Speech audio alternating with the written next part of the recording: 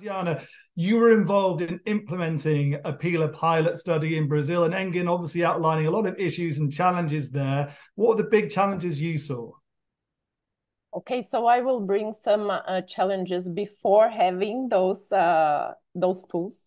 So the first one that I would like to mention is infrastructure. So here in Brazil, we can mention that in some regions, schools may lack the necessary infrastructure, such as the reliable internet connectivity.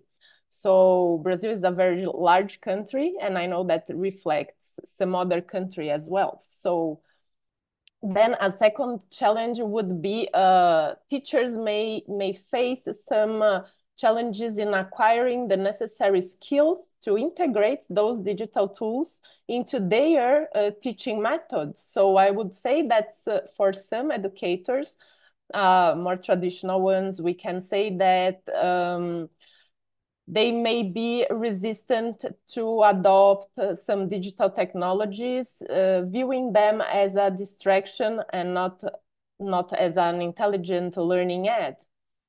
Then we can come to budget. So acquiring and maintaining those digital tools can be expensive for some regions.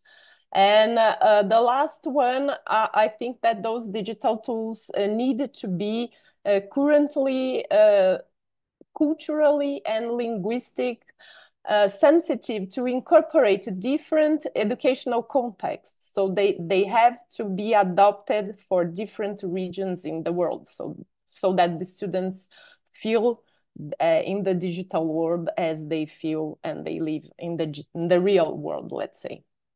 So I would mention those as challenges.